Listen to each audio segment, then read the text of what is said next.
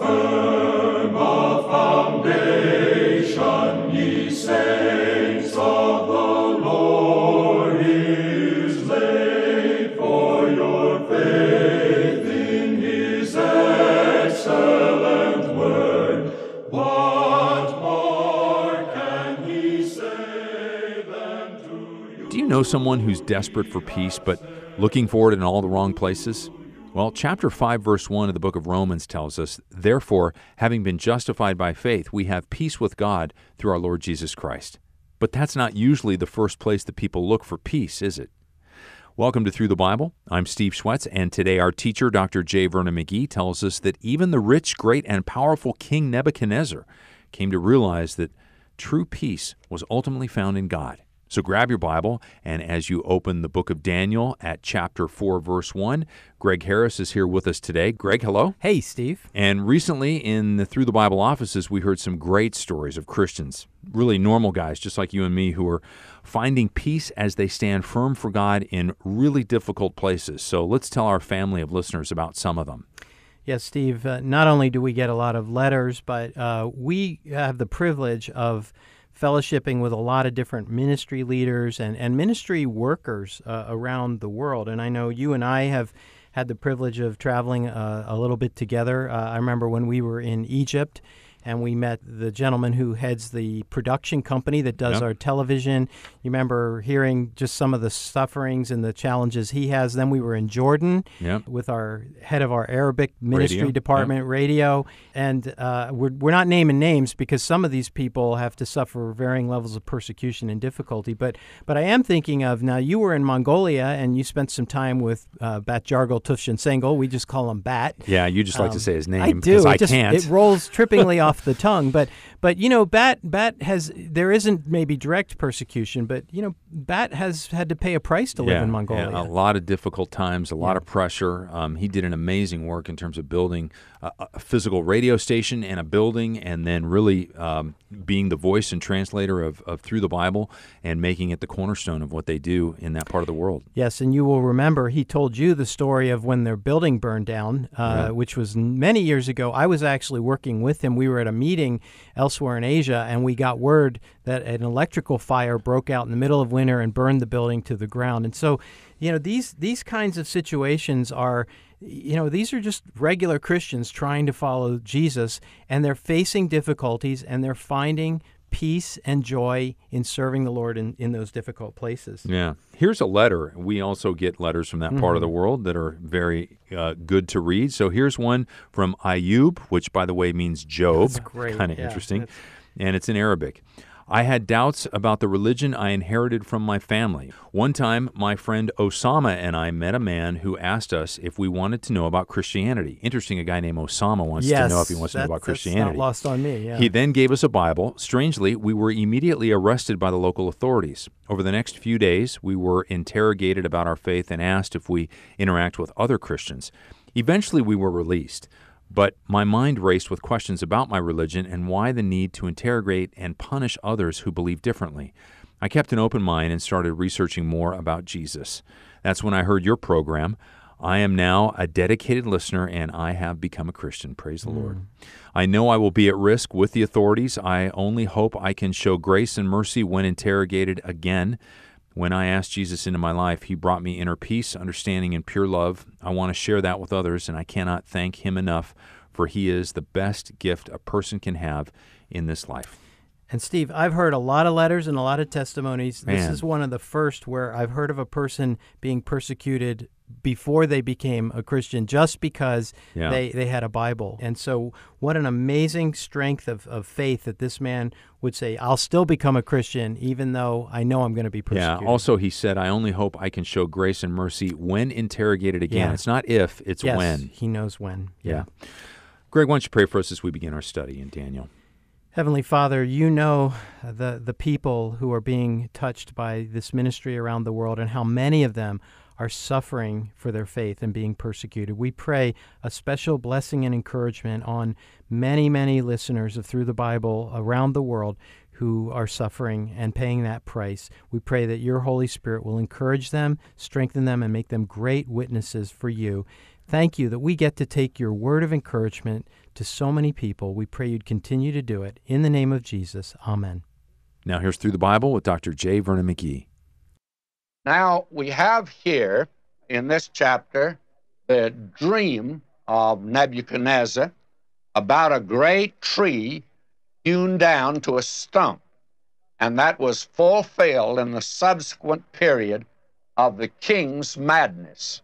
In this chapter, we're going to get a great deal of information that we haven't had before about this man, Nebuchadnezzar. And actually, there was a skeleton in the closet, something I'm sure that they didn't boast of.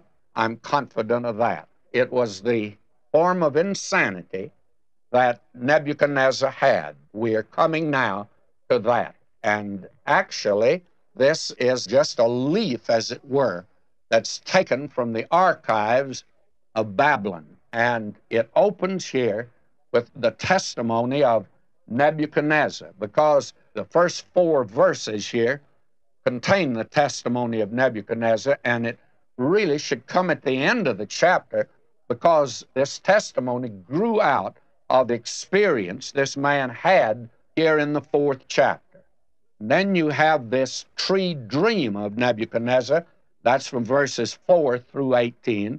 And then the tree dream interpreted by Daniel, verses 19 to 27. And then the tragic fulfillment in the mental malady of Nebuchadnezzar, verses 28 through 33. And then we have the time of the dream fulfilled and Nebuchadnezzar's reason fully restored.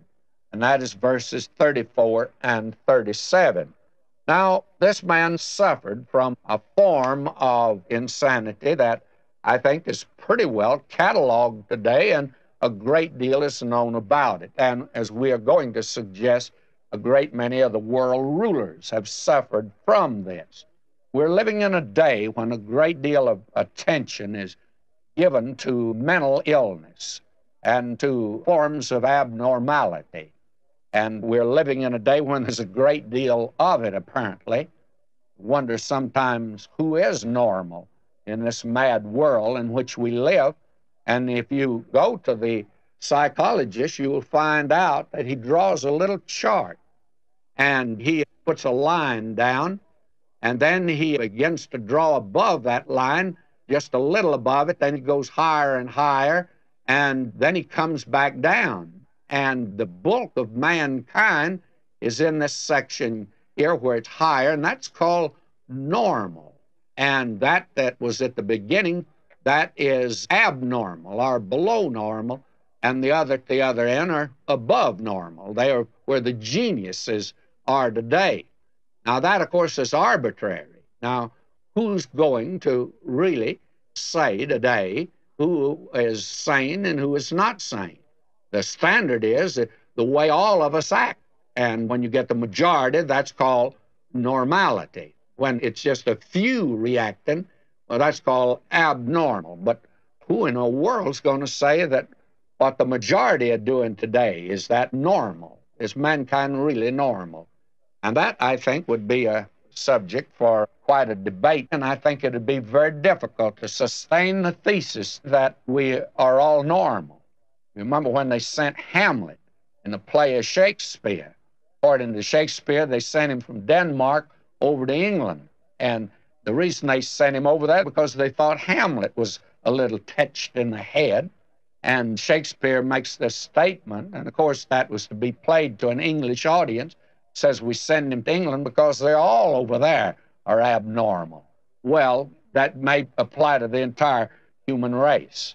I heard this little story some time ago when I was down in Florida about a man that at night he felt like somebody was under his bed, and he would get up and look under his bed, satisfy himself at that time that nobody was there. He'd get back in bed, and he wouldn't be there 5 minutes till again he'd feel like somebody's under his bed, and he'd have to get out, look under his bed again. Well, he'd do that off and on all night. He's losing his sleep. And this man knew that that was abnormal. And so he decided he better go to a psychiatrist. And he went to a psychiatrist, and he told him his problem. And the psychiatrist says, well, you really do have a problem. And it's going to be very difficult to bring you back to normal. But he said, I think we can do it. All right. Now he says it'll take 10 sessions, and it'll cost you $25 for each session. Well, the man says, I'll have to think that over, and I'll let you know. Well, he left, but he didn't come back. Several days went by. In fact, several weeks went by. And one day, the psychiatrist met this man on the street. And he said to him, he said, you were the man that had trouble with the man under your bed, and you would have come back to me, and you didn't come back.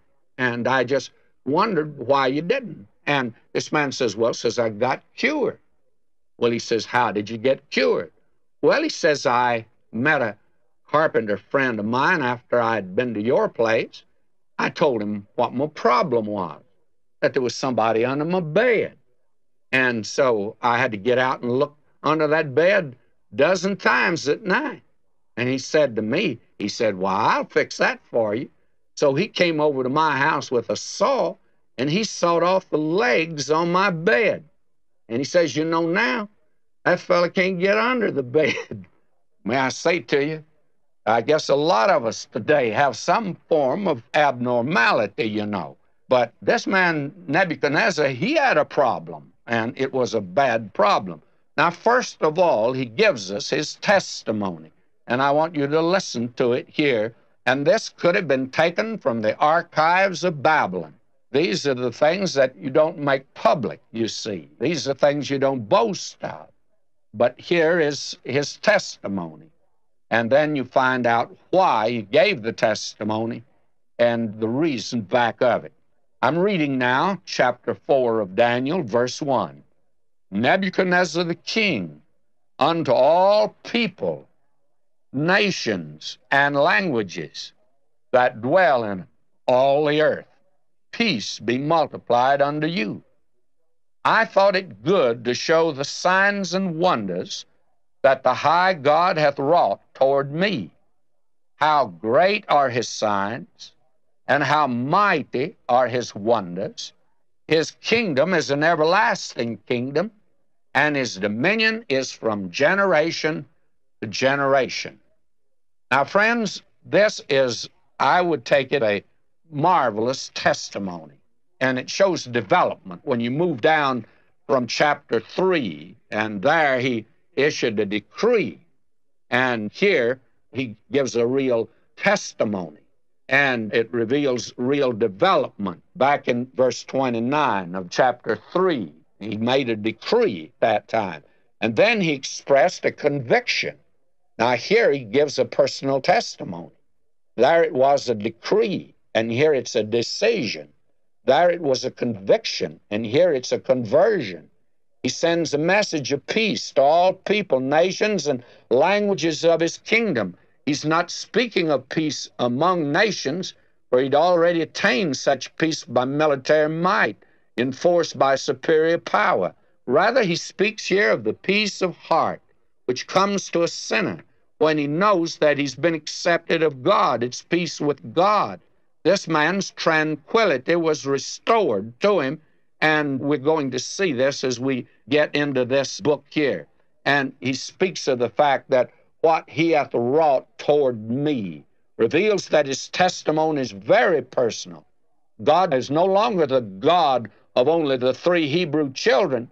He then testifies to God's signs, wonders, and dominion.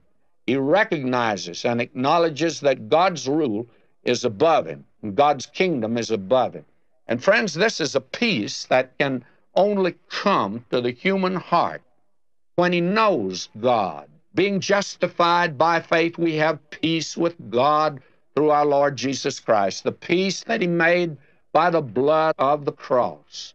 That peace today that comes to a sinner's heart, that all's right now because of the penalty that Christ paid, and God now is for him, and God is on his side. Of all of the trouble today and the travail that is in this world, troubled hearts, back of it all is the sin question. Things are not right.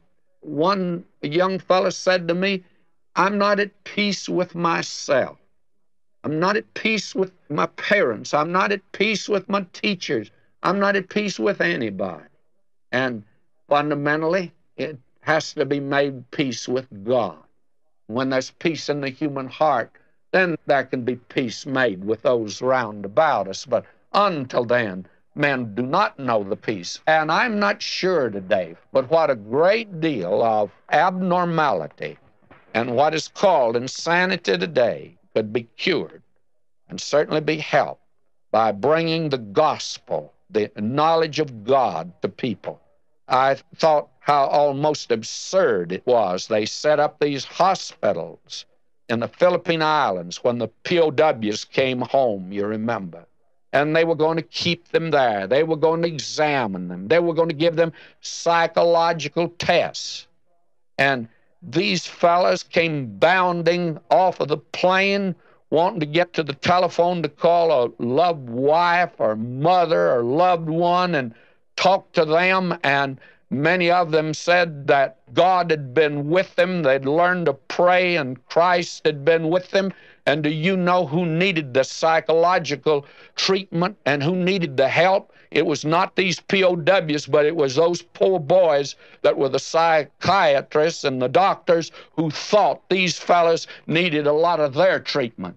And today, people are being taught everything in the world in our schools and colleges, but they put the Word of God out, and there's no peace today. The Word of God can bring peace to the human heart, and that is the problem that this man here had. And when Nebuchadnezzar made his peace with God, and God had made peace with him, and God's already made peace with you, just waiting for you to make peace with him, you see.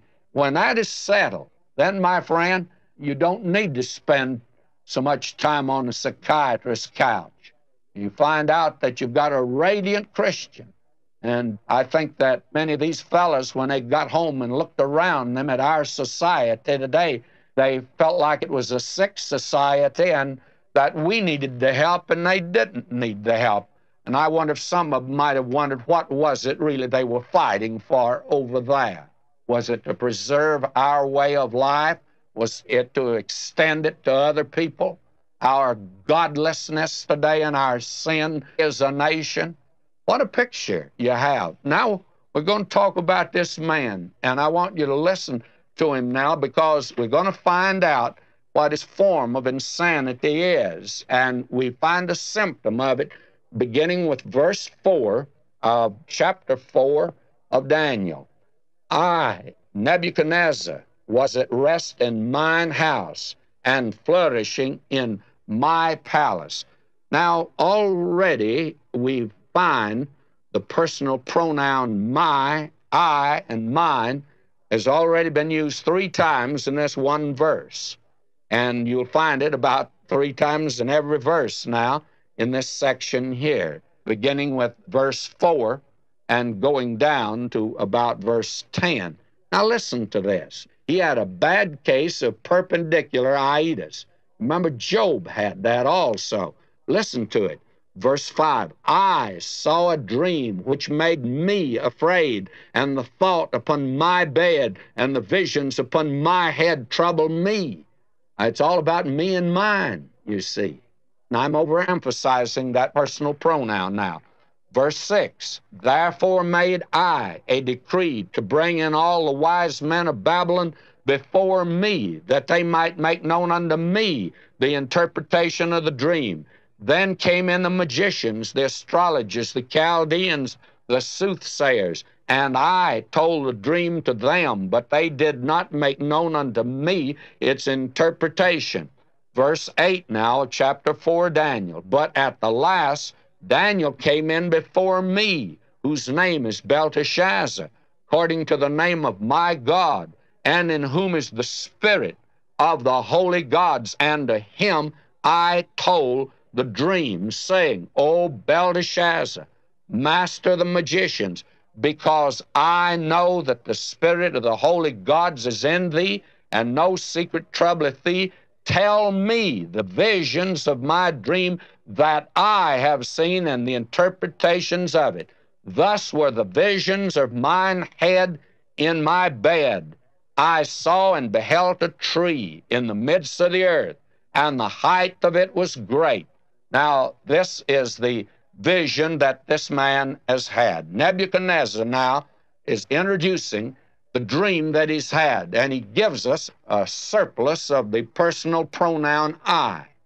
Now, let me say just a word in closing today about this man's form of insanity. I'm of the opinion that the family had kept this quiet. I don't think much had been said about it.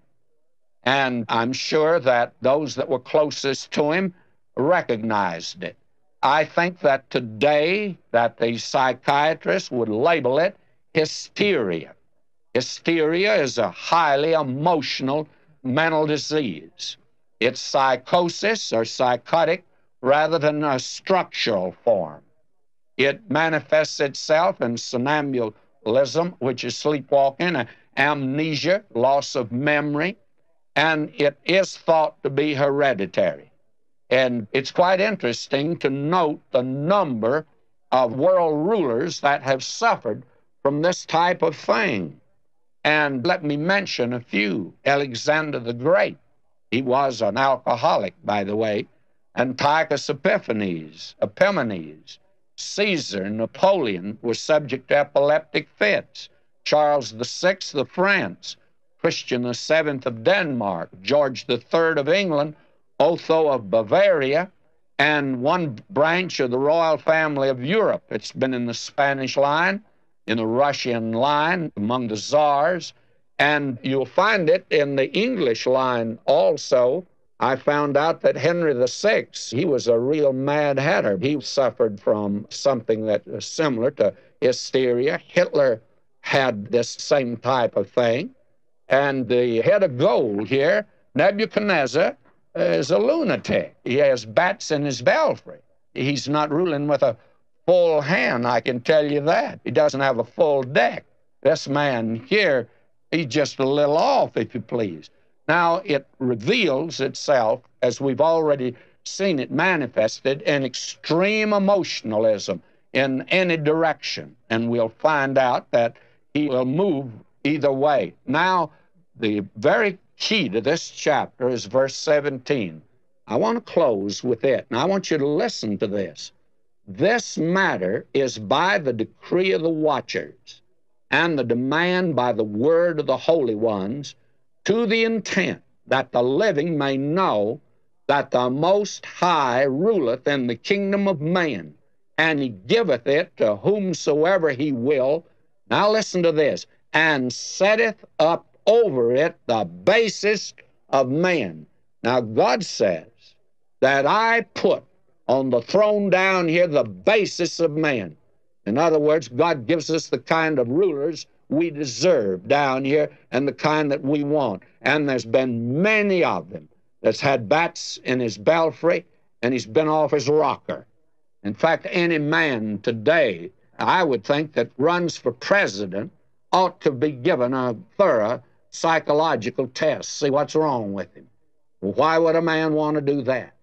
May I say to you, that God has said that he sets over it the basest of men. Now, God either meant that or he didn't mean it. He either said it or he didn't say it. But he did say it. And 2,500 years of history since Nebuchadnezzar has surely demonstrated it. And you study the rulers of this world, see if you don't come to the same conclusion. We leave off right there, but next time, friends, we're going to pick up here at the 11th verse of the 4th chapter of the book of Daniel. Until then, may God richly bless you, my beloved. The idea that God gives us the kind of rulers we deserve and the kind that we want may be rather difficult to accept, but more important is the truth that it's God who's in control of world affairs, not the leaders of the nations, and that's true today. He's the one who is sovereign and working out his plan for this world. Now, as we believe that God's primary purpose and plan is to redeem people to and for himself through the work of his Son, Jesus Christ, that's why our mission is to take God's whole word to the whole world. So as you heard from Greg Harris earlier, this is a team effort here, and we welcome your help as well. Have you thought about joining the World Prayer Team, by the way? You should give it a try. The address to sign up is ttb.org/pray, and I can guarantee you'll be glad you did. If you feel God's calling you to financially partner with us in this ministry outreach, then you can also call us today at 1-800-65-BIBLE. That's 1-800-65-BIBLE. Or you can also make a safe donation online at ttb.org/give. Now, to all of our prayer warriors and financial partners, thank you for standing with us as God uses Through the Bible to get His Word out in more than 120 languages and dialects all around the world, including right here at home. Many people ask, what will happen with America in the end times? Well, that's one issue that Dr. McGee will talk about tomorrow as we continue our study in the prophetic book of Daniel. So why don't you join us? I'm Steve Schwetz, and I'll be here on the Bible bus, saving a seat just for you. Sin had left a crimson stain. We're so grateful for the faithful and generous support of Through the Bible's partners who are being used by God to take the whole Word to the whole world.